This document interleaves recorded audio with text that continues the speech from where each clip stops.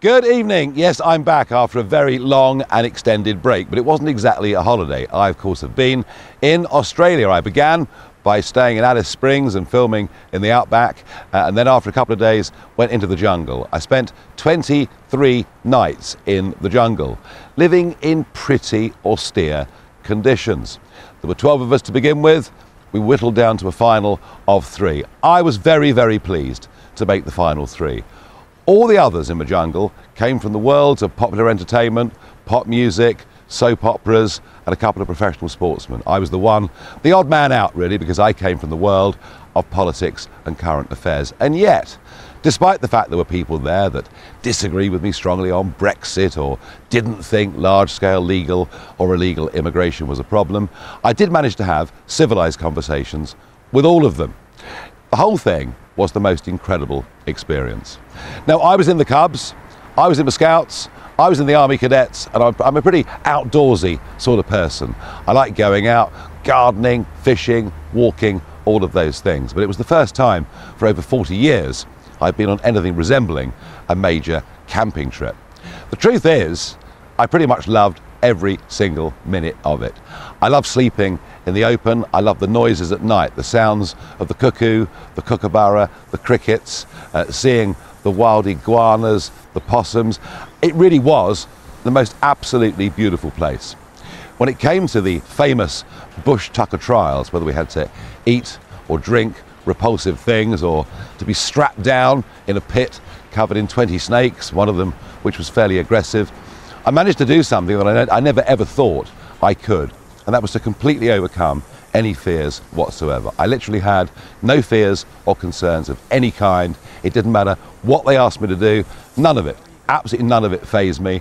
I've learned how to use mind over matter in a way I never ever thought I could, and I'll talk more about that over the course of the coming weeks. I think there are so many people who are scared of flying, scared of so many other things, and if they learn some of the basic tricks that I've learned, they too can overcome all of these problems. I loved it. I was thrilled to make the final 3, and congratulations to Sam Thompson, who was absolutely born to be a reality TV star in a way through that genre that I frankly never could be. It seems whilst I was in there, 1 or 2 people up at the top of ITV were doing their best to make life quite unpleasant for me. I don't want to spoil the sort of glow that I have after doing I'm a Celebrity, and I've got no criticisms at all of the production team or anybody involved in that programme. But I would say to you, Mr. Kevin Lygo, the boss of ITV, it's up to you, mate. If you want to go to war with me, you really can. The last person that did that was called Dame Alison Rose from NatWest Bank, and look what happened to her. So I would suggest, Mr. Lygo, that I am prepared to ignore your rude, one-handed gestures, the pathetic attempts by some of your staff to stitch me up. I'm prepared to forget all of it if we can call a truce. But if you really, really want to go to war with me, I don't think it'll do ITV's share price an awful lot of good. So let's please end the nonsense, and let's do it now. When it comes to UK politics, well, all I can say is that the chickens are coming home to roost. For how many years have I consistently said that large-scale legal immigration into Britain is running at too big a number? Whilst I was away, we saw the revised Office of National Statistics numbers. Legal net migration for the last year running at 745,000 people. And oh yes, there'll be giant businesses, multinationals calling for ever more cheap foreign labour. But here's the point. If we go on with numbers like this, don't expect your kids to ever own a house. Don't expect to get GP appointments. Don't expect to visit your family and friends at Christmas and expect the journey time to be anything like it used to be. The truth is, we're living through a mass population crisis that is affecting the quality of life of absolutely every single one of us, and doing so in a detrimental way. And yet, Rishi Sunak, David Cameron, goodness me, even he's back, they just couldn't care less. They're not interested. They only listen to big companies and big bosses, and frankly couldn't give a damn about you or the communities in which you live.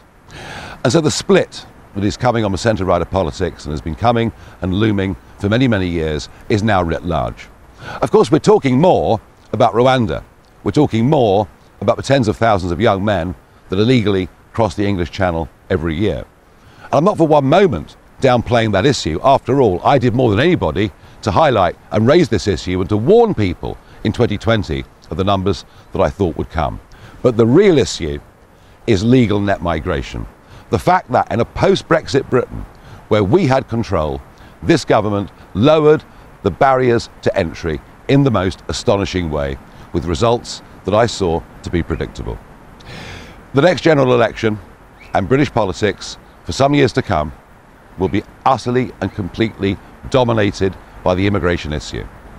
That's not something that much of mainstream media even wants or chooses to talk about. And it says that it was dead right just over 2 years ago for GB News to be set up as a news network, because someone needs to talk about the things that ordinary folk really, really care about. I've no idea whether Sunak gets through this vote tomorrow, or whether the Tory rebels vote down this new pathetic Rwanda plan. What I do know is we'll never deal with any of this, all the while we stay part of the ECHR. And that's becoming pretty obvious. This is the next, effectively, Brexit line that's been drawn within the Conservative Party. Will the backbenchers have the guts to vote it down? Well, normally they march up to the top of the hill and they march back down again. Most of them are a pretty spineless bunch. I hope that I'm proved wrong. What is for certain is that Sunak is on course to lead the Conservative Party to their worst election result in modern times. And frankly, I think they deserve pretty much everything that's coming to them.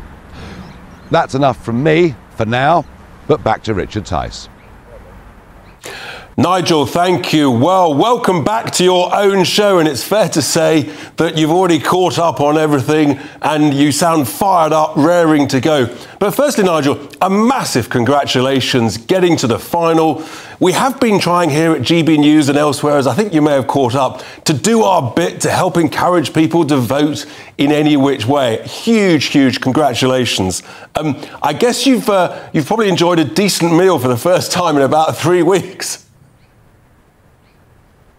Well, yes, I mean, Richard, frankly, I've just been on the biggest detox of my life.